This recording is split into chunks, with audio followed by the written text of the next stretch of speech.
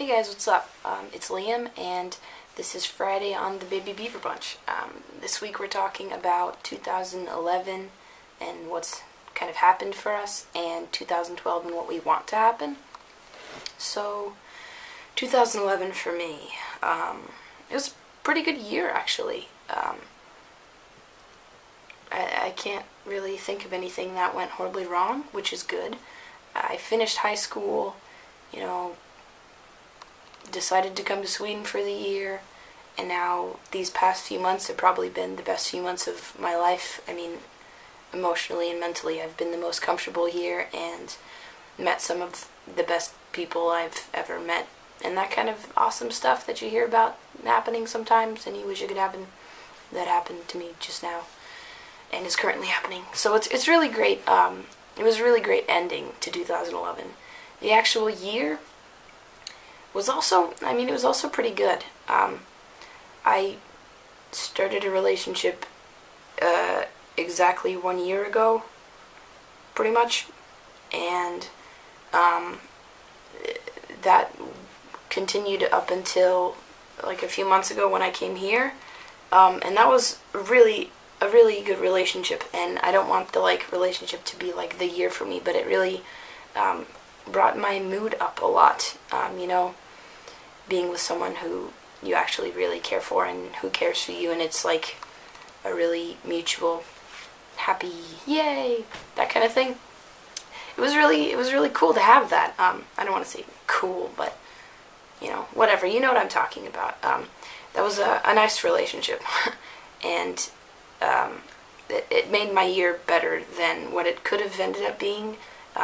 The end of high school can leave some people feeling like, oh, now I don't know what to do with life, and everything kind of sucks, and I realized that I have no friends in high school, and I don't like the people who I used to hang out with, and but it was actually really nice for me to finish high school, and just, I don't know what happened. Like, I came to Sweden, and now I'm here, and that's been my year, I guess.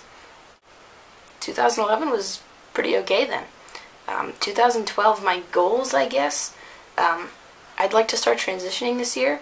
I don't know if I'm going to start in Sweden. I don't know if I can start in Sweden. I would like to start here, and I have the family support that I really want and need, and friend support and all of that. I have what I need. I just don't have the kind of medical, actual, real thing I need, the actual testosterone, so... we'll see what we can do about that, though.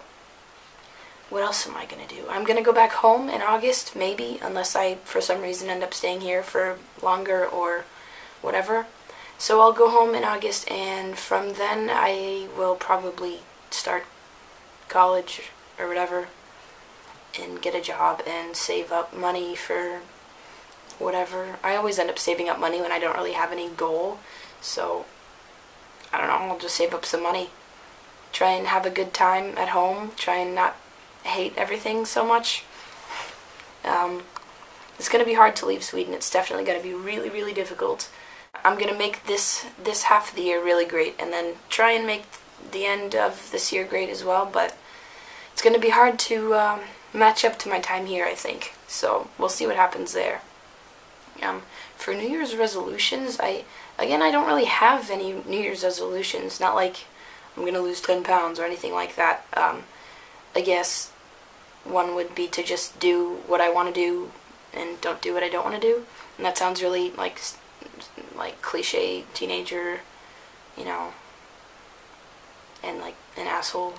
But, 2011 was spent fixing myself and kind of getting back into the swing of real life without going insane. And now I kind of just want to live normally without having to fix anything and without anything going horribly wrong, and just doing things that I want to do and kind of trying to come into my own skin a little bit more, which is difficult when you can't, relate to what actual skin you're in. You know what I'm talking about, but yeah. So hopefully this year will be just living normal, kind of enjoying things as they are right before I have to actually go into real life work environment and all of that. Let's not think about that yet. If you guys want to watch this same exact video, but from 1 year ago, then I'll put a little link thing in the description, because I think it's kind of cool to look back on how I felt then versus how I feel now, or how I felt 2 years ago. So yeah, that's all, I guess. I'm gonna go out with my friends now, and I will talk to you guys next Friday. Thank you for watching, and yep, bye.